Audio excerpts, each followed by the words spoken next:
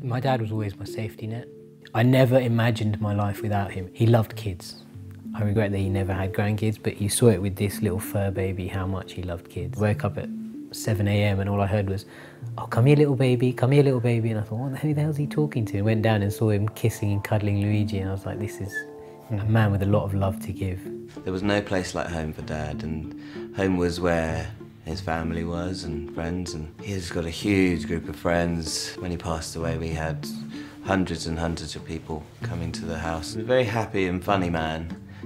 Horrendous laugh as well. I miss it. I miss his laugh.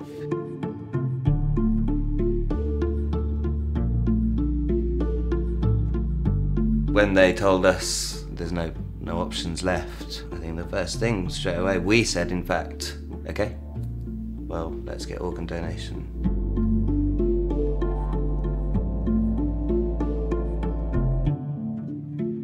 The difficult news we had that day, 2 other people were getting phenomenal news that they've been waiting for. So there's some balance and karma in the world. That felt normal to us. It just felt like someone's got to benefit from this in the end of the day. And it's not us, so why not someone else? It is something people should talk about, because you never know when something's going to happen. At least if you've had that discussion, you know the person's own individual wishes. He helped 2 people directly, but you can't measure how many other people along the road who have now had conversations from knowing that he was a donor. None of it really makes sense, but the only thing that did make sense was this.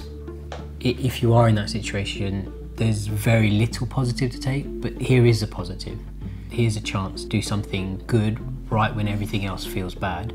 And for the donor themselves and even for the family, you know, there's some solace in that.